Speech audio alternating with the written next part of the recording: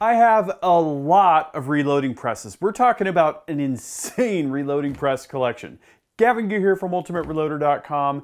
In this video, we're gonna look at a press that's a little bit different. Actually, it's a lot different. This is the RCBS Summit single stage press. When you see me set up this press, you'll see why. This press is truly unique and it has some really interesting attributes and features that make it kind of in a class of its own. So let's get this baby out of the box. I'm gonna mount it to an inline fabrication ultra mount, and then we'll do some operations on the press to see how we like it. Let's get going. So I've been waiting to do this for a while, and I've heard from some good friends some good things about this press. One of my friends, Mark Lefevers, likes to take it to the range. He did an article on accurateshooter.com about that. So I think, you know, it's a pretty interesting press design, and I can't wait to see how it works. Look at that. Looky, looky. It's got that wonderful RCBS silver and green kind of crackle finish. Okay, so I've got looks like a spent primer tray here. Wow, look at that. Okay, so it looks like all we really need to do is mount the handle, and I'm right-handed, so I'm just gonna kind of screw this in, and I'll go ahead and tighten that down as well. Looks like the ball needs to be tightened. I like that nice smooth ball. It's not gonna kind of chap your hand or whatever. And so this is the big deal with this press. The cartridge is stationary, the case is stationary, and the die moves up and down with the ram. How cool is that? So let's get it mounted to that inline fabrication ultra mount.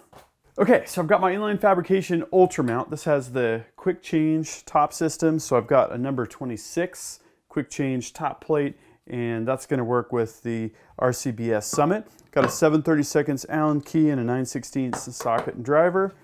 So I think what I'm going to do for this is I'm going to just try and set this upside down. Okay. And then we're just going to run both of these bolts through. And then there's nylock nuts, which are nice because they're not going to back out on you, which obviously is not what you want. Okay, now we just need to tighten things down. It's a pretty quick process. And once we have the quick change plate attached, it's a simple matter of turning the press over. We're going to drop the tab in through the slot and then attach the quick change wing nuts. Very quick system. Really like how I can switch between my mini presses really quick. This system. Okay. So there we go. One thing is left, and that's to attach the spent primer tray. So to install the primer catcher, we just use the two included Allen screws, and we install those into the two holes on the front of the press. And what's nice about this primer catcher assembly is that it works one of two different ways. If you have your press mounted on the edge of your bench, which this inline fabrication ultra mount simulates, you can hang it down like so. The primers will just drop down in.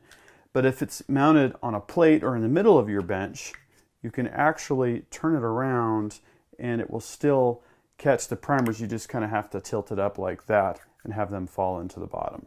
So since we're essentially mounted on the edge of the bench, as it were here, which is kind of our ultra mount, I'm going to use the downward orientation, and I'm just going to leave myself a little bit of a friction fit here for these so that this doesn't kind of rattle around. Make sure I can still get that on and off smoothly. Perfect. So now that we're finished with the initial setup of the RCBS Summit, let's do a little 6.5 Creedmoor sizing and bullet seating and I think I'm going to use the RCBS gold medal die set in 6.5 Creedmoor for that. So let's see how that's going to work. So I'm going to start with the shell holder, and this involves basically taking any removable shell holder, you give it a little bit of a twist, and I hold the back here to hold this clip in place. So that's easy, and then removal, you're just going to rotate it kind of the other way. So it's a little bit different. There's a little bit of a technique to it, but once you get that down, it's super smooth. So I'm going to screw a die in here. This is the gold medal 6.5 Creedmoor sizer deprimer. I'm just going to lower the die. That sounds kind of funny. This is totally awesome. Doing something completely different, basically. We're going to give this a little bit of a cam over. Okay, and then we're going to give the lock ring a finger tighten. Okay, now let's size some brass, and we're going to use our case gauge, make sure our sizing is good. Okay, so let's go ahead and size a piece of brass, and then check it with a case gauge. I'm using an L.E. Wilson gauge here, and that looks good. It confirms that we're going to chamber correctly and have the proper sizing relative to the headspace dimension. And we're off and running.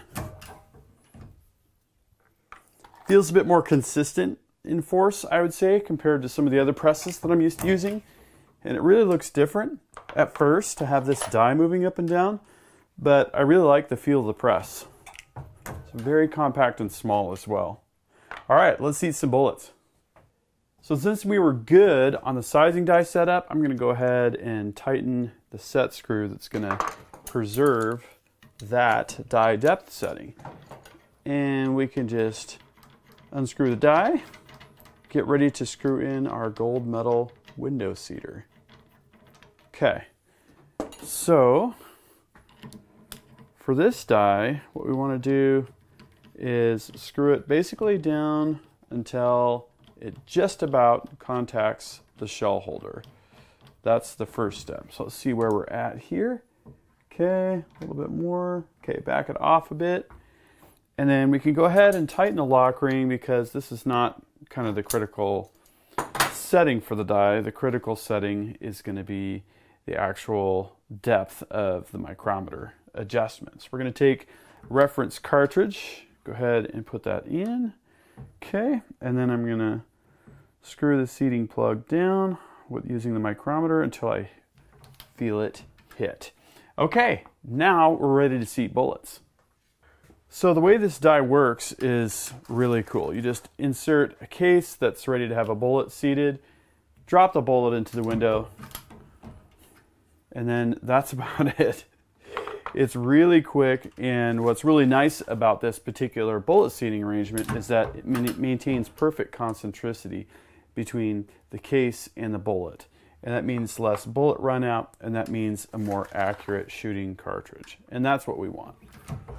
You can still place the bullet on the case to seat like that, or you can use the drop-in window, but when you've got that drop-in window, I don't see a reason to seat the bullet in a conventional fashion. So there you go.